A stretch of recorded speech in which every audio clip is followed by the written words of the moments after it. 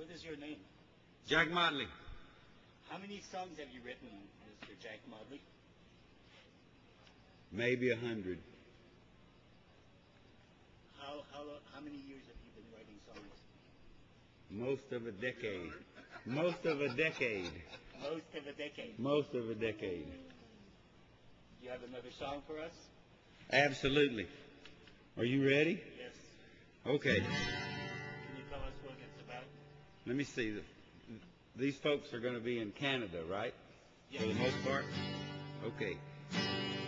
Mexico caught on fire several years ago and the smoke blew over. Maybe y'all got some of it in Canada, I don't know, but we got a lot of it here in the United States. And I got to thinking, what if all that smoke was marijuana and everybody got high at the same time? So I wrote a song about it.